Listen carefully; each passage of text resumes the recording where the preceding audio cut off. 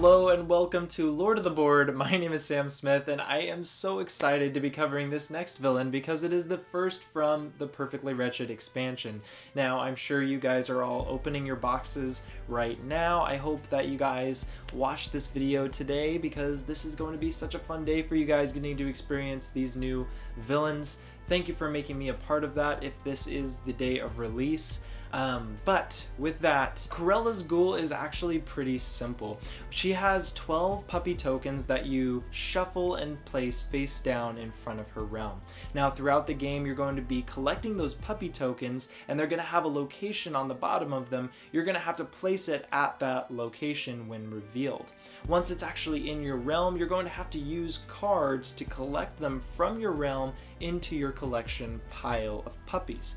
Once you have collected at least 99 puppies, you have to wait till the start of your turn and then you have won the game. However, is it really a victory when you're collecting and capturing adorable puppies? That's something to discuss, but we'll go ahead and call it a victory just so that I don't make her mad. We are going to be going through her cards, the 4 locations in her realm, as well as I'm going to give you 3 tips and strategies at the end of the video on how to play her better. So without further ado, let's go ahead and get started. Here Puppies is an effect card that only costs 1 power and allows you to choose a puppy token from the supply and place it into your realm. Really great card, really cheap to play. When you get the card, go ahead and use it because at the beginning of the game you really need to get those puppies on the board. Now, bought and paid for is a way to actually get the puppy token from the realm into your supply, and this is definitely going to be one to hang on to just in case your allies that you usually use to capture those are not available. So definitely keep this card into your hand. It's going to be a very powerful way in order to grab a puppy token at Cruella's location. I Live for Furs is a free card to play that allows you to gain 1 power for each location containing a puppy token. So not for each puppy token, but each location that has one. So up to 4. But this is still going to be a really great card because it is free. You're definitely just going to want to use it as long as you have at least 1 puppy token. Now, Spotted is going to be a really great card to play because this is going to help you deduct what you have in your puppy supply. Now you get to reveal them, you don't get to place them in your realm, but this can help you realize if you have either the 22 puppies or the 11 puppy tokens. This is going to help you gamble as to whether you want to try to draw a new one or you can just grab one of the ones that you've already revealed. I would only recommend grabbing one already revealed if it is a 22 puppy token. Whatever It Takes is another effect card in Cruella's deck, and what this helps her do is to use an action that is covered by a hero. The most powerful actions that you're going to want to use this for are the activate actions located in Hell Hall and Radcliffe House, because these are the only 2 locations that contain those, and they can both be covered by heroes. Now let's talk about the 2 allies in Cruella's deck. We have got Jasper and Horace. Each are both activatable cards. Let's start with Horace. So Horace, he can either capture 1 puppy token at his location or choose 1 puppy token from the supply and add it to the specified location.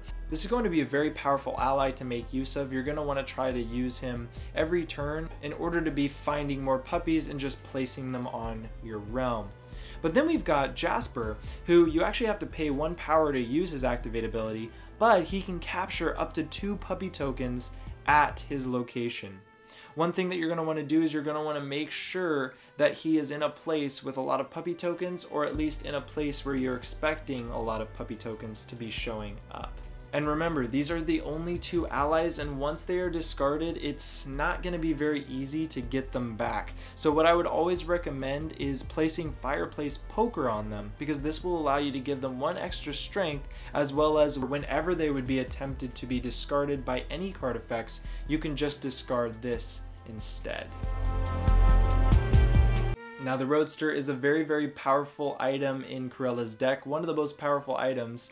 Now how the Roadster works is whenever you use a move item or ally ability, you can move this to any location instead of just to an adjacent one. And while doing so, you can take up to 2 puppy tokens with you and move them wherever you want. You're going to want to try to get this into the hands of Horace and Jasper, so try to move it to their location. Devilish is one of the conditions in Cruella's deck, and what it allows you to do is when an opponent defeats a hero of strength 3 or less, you can defeat a hero of strength 3 or less. And in most cases, I always say, don't keep on to conditions longer than you need to. In this case, it might be a really good one to keep onto because you only have those 2 allies in your deck, and if you have a ton of heroes in your realm, it's going to be really hard to get rid of those if you're not getting any of those Fireplace Poker cards. So this can be another alternative way to get those heroes out of your realm and open up those action spots for Cruella to use. And then the second condition in her deck is Cruel, which whenever another player moves an ally or an item, you can play this to choose 1 puppy token from the supply and add it to its specified location. This is another good one because you're going to be wanting to take any chance you can to get puppy tokens onto the realm, and you're going to want to do that as fast as you can while playing her. And of course, one of her most famous sayings in the movie, this card is literally just called "You Idiots," and what it does is allows you to grab an ally from the discard pile or move an ally to the same location as Cruella. Both of these are going to be really good uses for the card. Obviously, if you have one of them discarded, use it to get him out. But this can also be really helpful if Cruella is at a location with a couple puppy tokens. You can move either Horace or Jasper to her location and start working on capturing those. Now that we have looked at her cards, let's go ahead and look at the 4 locations in her realm. Now the first location is the Radcliffe House. This is going to be a very great location for Cruella because it contains a Fate action, an Activate action, a Vanquish action, as well as play a card. Any location with an Activate action is very important for her because that's going to be one of the main abilities you can use to get those puppy tokens captured.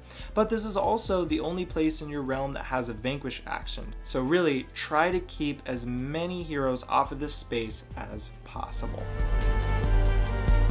And then the next location is the Countryside. We can play 2 cards here, move an item or an ally, as well as gain 3 power. This is definitely going to be a good filler location in order to gain some extra power and use a couple of cards, kind of getting set up for collecting those puppy tokens. This is going to be one of the main ways you can move the Roadster around and get those puppies where you need them to be.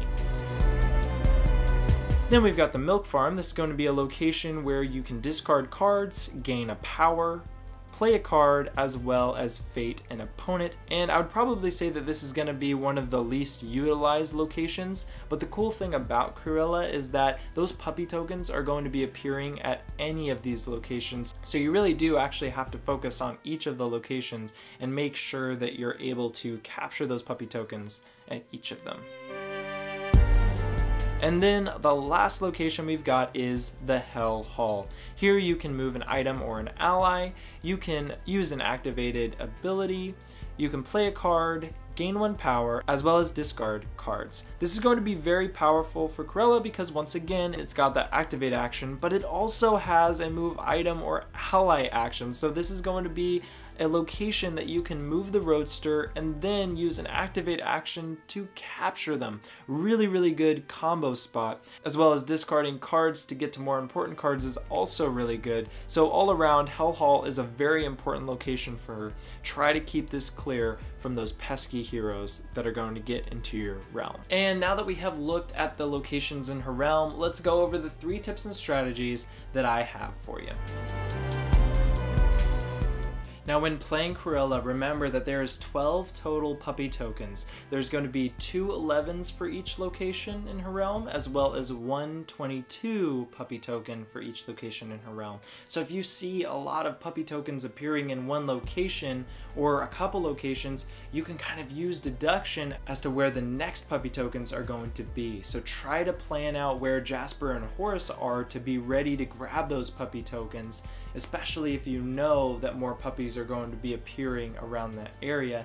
due to what you already have either revealed or already in your realm.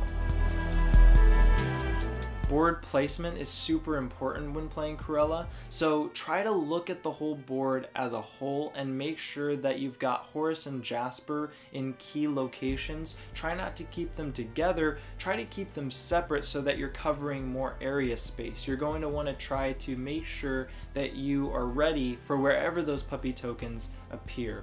I try to keep the Roadster, Horace, and Jasper all at separate locations whenever I can, so that wherever a puppy token is, I at least have options. And my last tip and strategy is going to be to focus very heavily on just getting out the puppy tokens. Now, you don't just have to get the puppy tokens out and then collect them in order to keep getting them out. You want to try to get as many out as possible because they're going to be going back into the pile. You're going to be struggling to try to keep them on your board. And so what my advice is use all of the cards to try to get them just onto your realm as quickly as possible, because there's just no way of guaranteeing that you're going to get Horace and Jasper out. But when you do, you're going to want to have a full board ready to be collected for them. So really focus on trying to get as many puppy tokens out as quickly as possible. And that is it for the guide. I really hope that you enjoyed this. I'm so excited that I can actually talk about Perfectly Wretched now, and I'm going to be covering all 3 villains, of course. So if you liked what you saw today and you want to see Mother Gothel and Pete, please go ahead and like as well as subscribe. Comment down below what your favorite character from 101 Dalmatians movie is, and click the bell notification if you want to be notified when my next video releases. I've got links down below for my Instagram and Twitter. Do you want to know which villain's coming next? Well, go ahead and follow those if you want to find out. And with that, that is it for the video. Let's go ahead and drop the beat.